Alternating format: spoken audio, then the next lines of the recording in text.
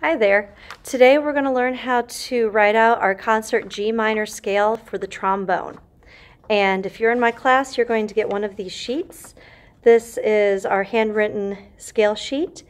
And as we learn each scale, we're going to be writing it out on this paper. It has 7 staves or staves. And we're going to start with the very first one. And in the margin, we're going to just write a lowercase g because that's the scale that we're going to write out. Here you're going to draw your bass clef.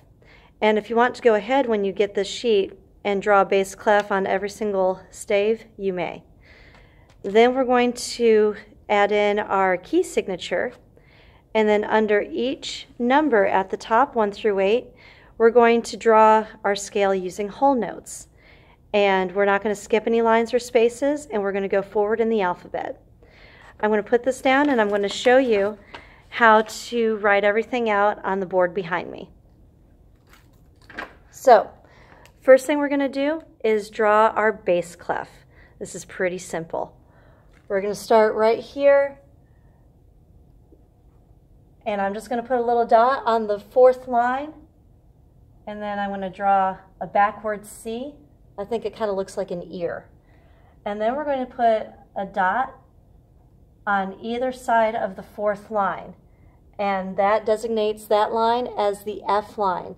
Bass clef is your F clef.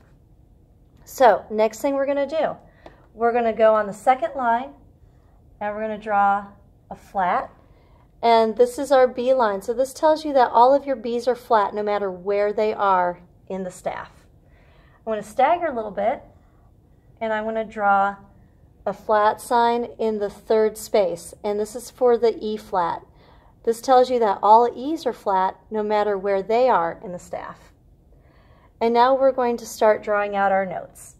So the first note in our G minor scale, first line, that's G.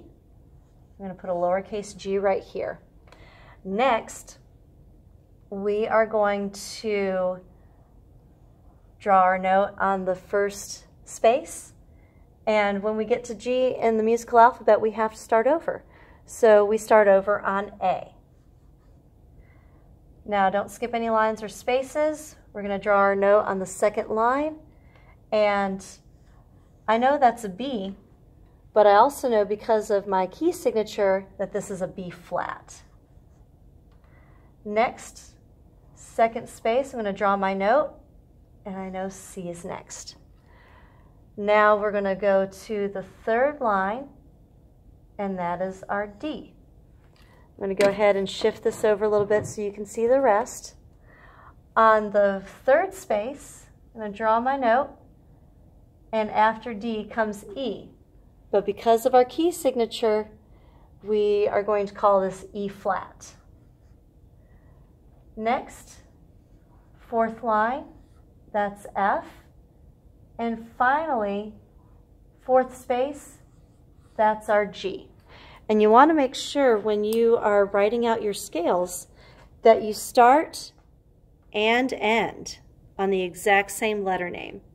I didn't skip any lines or spaces, and I went straight ahead in the musical alphabet, so I didn't skip any letter names. And that's how you draw your concert G minor scale for trombone. Good luck.